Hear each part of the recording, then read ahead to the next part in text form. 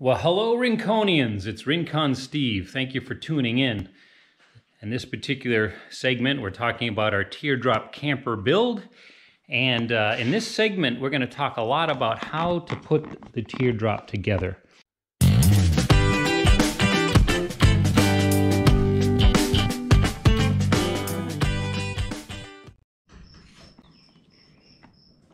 Okay, I'm just about ready to cut my openings for the storage deck. And the other thing that I'm considering is the fact I have this cooler. So under this piece of plywood is that storage area. So I'm going to cut lids in on this. And this is going to be on slides. So when you slide it out, you can get to the lid underneath. And in this area, I'm going to have cabinet doors and there'll be a lid on the floor. So I've just figured out my dimensions. Each one has been modified. So I can take that piece of plywood out now. They've got it all figured out and cut those. Okay, I'm just about ready to router this out. What I've done is I've just put pieces of 1x material for my router edge to run against with those openings laid out. So let's get to it.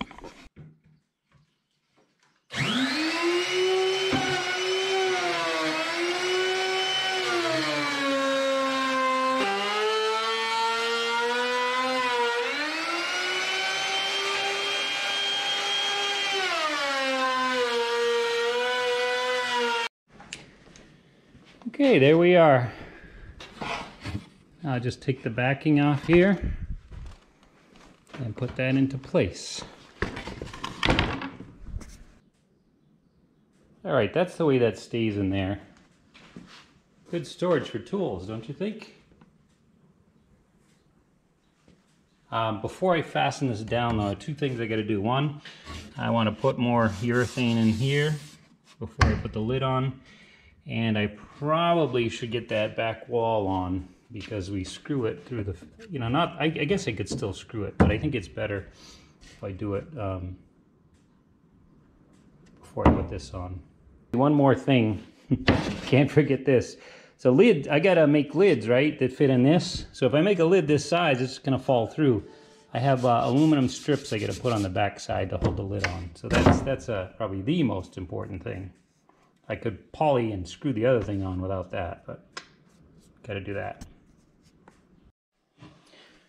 All right, I just got the aluminum edge on here. One problem though, no aluminum edge. I didn't buy enough. I was short probably about this much too. All right, so now I'm cutting the doors, what do you call them? The lids that set in here. So I've just cut them widthwise, now I'm going to cut them to length. Okay, so I've got my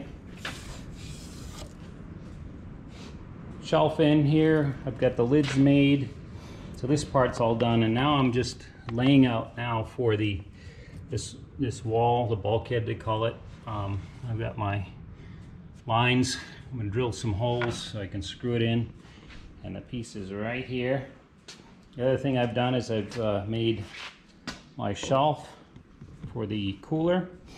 That's going to go right there too. I think I have it right, we'll see. And so I'm just about ready to get this together, so let's see how this turns out. So last time we talked, I think I had just finished the hatches here, and this is the one from the other side. And so since then I've made my, see, I made my drawer, and that's just the drawer that will get mounted between the two partitions here. I've installed the bulkhead here. This has been screwed in on the sides. As you can see here, I've also, this side, I've just given it a slight arch because it goes, my drawer front here goes from like 16 plus 17 inches, I think, to here to like 14 inches. So I just gave it a kind of a slight arch on it. I'm going to cover that with birch edging. We'll iron on that so that it'll look finished. And in the front of this drawer, we'll get a piece of birch as well. I got to cut it to length, but it'll just fit in past there. And this is where the refrigerator is going to sit, and this will slide in and out. So I'll show you when we get to that point. So I'm just about ready to fasten this in. You see I drilled some pocket screws. And in order to keep it square, because the pocket screws tend to pull it away from where you want it, I've just clamped some sticks to where it needs to be exactly. And you can see I'm square side to side and up and down.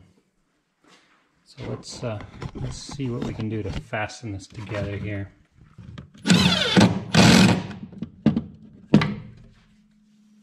All right, get the rest of those in. Okay, I think I've just got everything set as far as fitting this cooler. I think I got it all worked out. So right now this drawer is fully extended and with there'll be a counter here, kind of simulated by that board, that just clears to lift straight up. Now the issue is, will it fit under that counter? So here we go. Ooh, look at that. With nothing to spare. Actually, here's the thing. See the gap difference? This one's sitting right down on it, and this goes up. And that's because there's a couple screws on the bottom of this. They're probably holding the compressor on. But just to show you what I did, it's a piece of 3/4. I'm going to face this off. I drilled holes for the feet. So those feet are 3/4 of an inch deep. Got 3/4 of an inch of our board. And then that top sits about 1/2 inch above the floor. So it clears the lid. And the other thing is, I don't know if you can see it on the back here, those hinges touch the bulkhead, which I think is just going to, there might be an issue here with this handle. This is plastic. I can always trim this a little bit, but we'll see. That can come off and we can adjust that. Otherwise, I feel really good about, well, let me just tell you what I had to do. From the plans, I moved the bulkhead back 1/2 inch to get the extra width, and I raised this 1/2 inch. So that's the sacrifice for a bigger cooler, but I think it was important to have a big cooler. The other question is, am I going to get good airflow?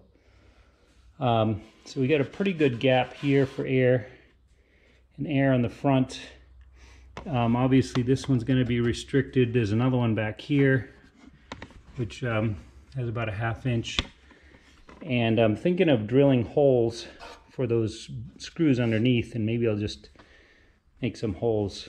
So I don't know if it'll make a difference for venting there or not, but we'll have to see how it goes. But I feel good about this opening, and we should be all right. Well, good morning, Rinconians. It's a new day. I didn't do any videoing yesterday. A lot of the stuff I was doing was just kind of a lot of thought and me just trying to figure, nothing worth seeing. But I do want to show you the end result. So I think I got everything worked out here with our cooler and our little stove. So you can see this. I'll put a handle on this probably, just so you can pull it from the center. So where that stick is, that's where the counter should end. I just put that on there to center our divider. So it works really nice. And here is the stove. This is just a block. I was trying to simulate the fascia just to get my height for the cabinet underneath. But I was happy with the way this, so this is just like a little countertop, a little storage area. I was thinking for silverware and that sort of thing.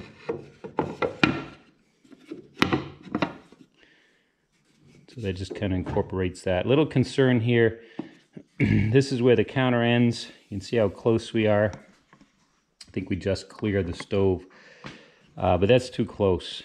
I think what I'm going to do is I might just do stainless steel on the countertop, which then will come down around here. That'll take care of that. I think it just is going to generate a little too much heat that close.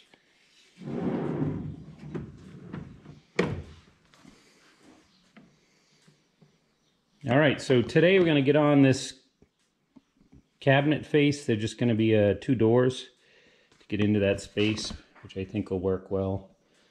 And get onto our countertop and onto these other cabinets.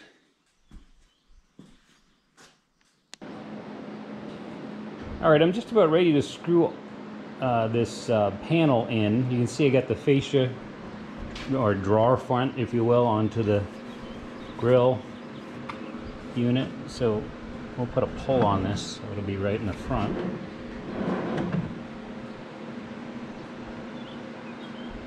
And I'll have doors on this.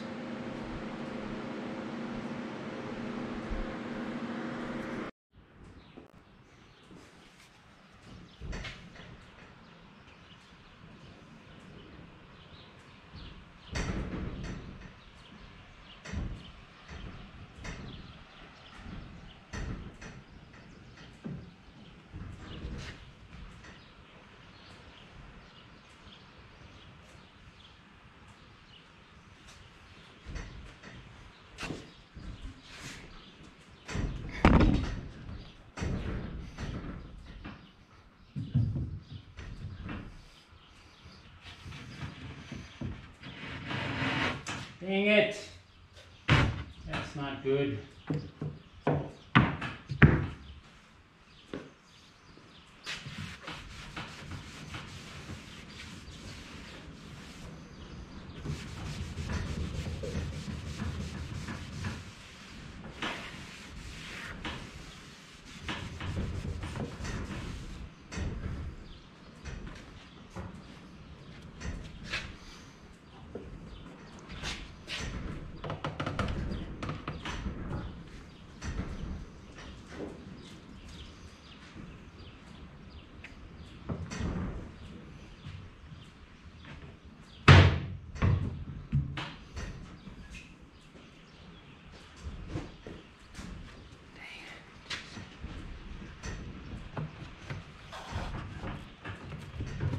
Oh, come on.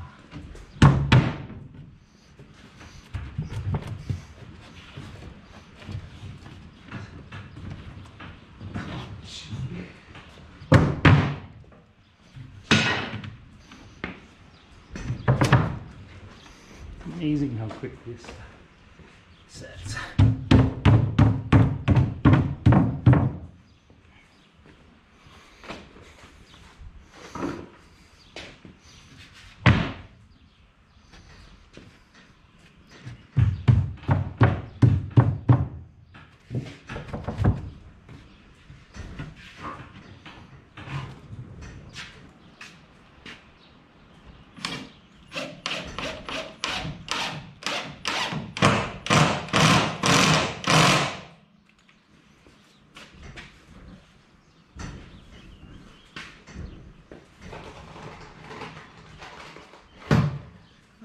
We'll get a ton more of these in, and this thing will be getting tighter.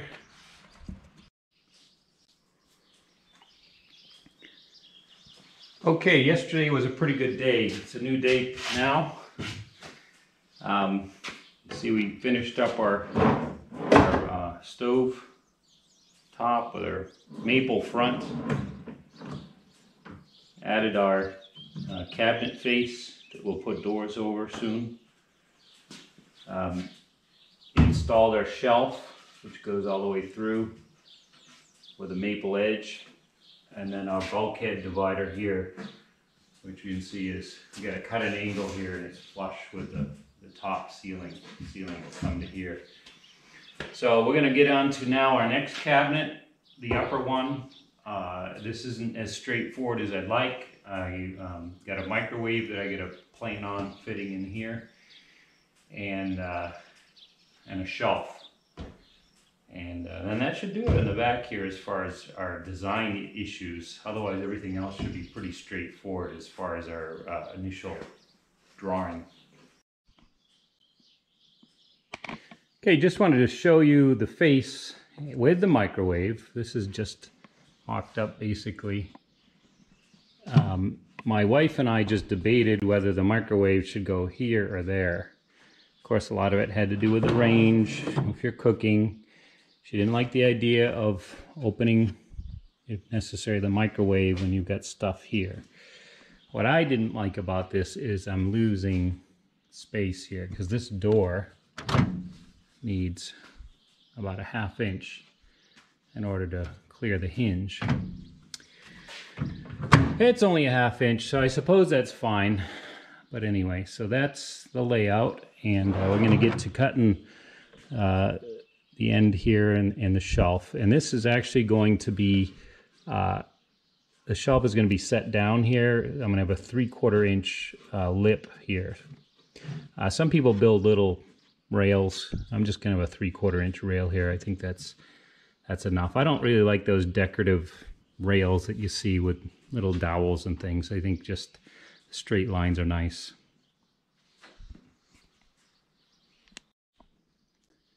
All right, we're going to get started on the cabinets inside. Maybe I should rephrase that. I've gotten started on the cabinets inside. Actually, I made this face a couple weeks ago while I was waiting for materials. And so since we've gotten our shelf and the bulkhead in, now we can move forward with that. What I just did, I don't know if you can see it, I put a block on the end, which matched the arch on the top. That face is just sitting on there right now, because I've got to cut this angle on the end here. But these blocks were just scribed and just glued and stapled on as a place to fasten the face. And I'm just going to use a piece of 1/2 inch plywood for the bottom of that. And yeah.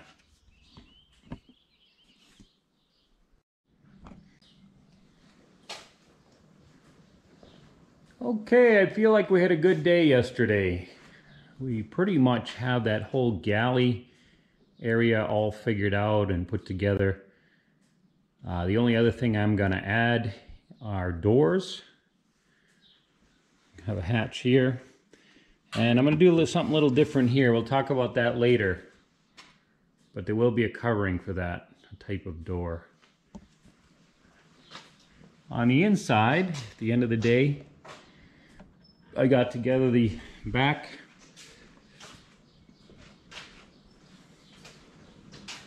cabinet at the floor end, bottom, whatever you want to call it. And the top will be when we get the ceiling on.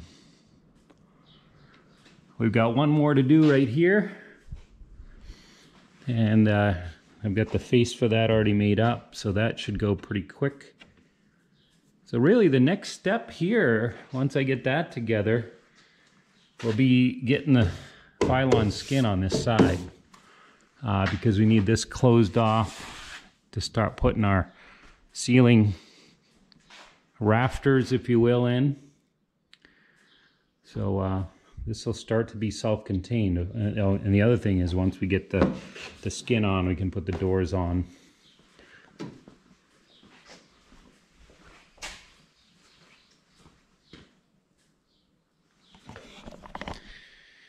Anyway, we've made some good progress. I always appreciate any comments that anyone has. I'm always surprised when I hear people say, oh, I've been watching your videos.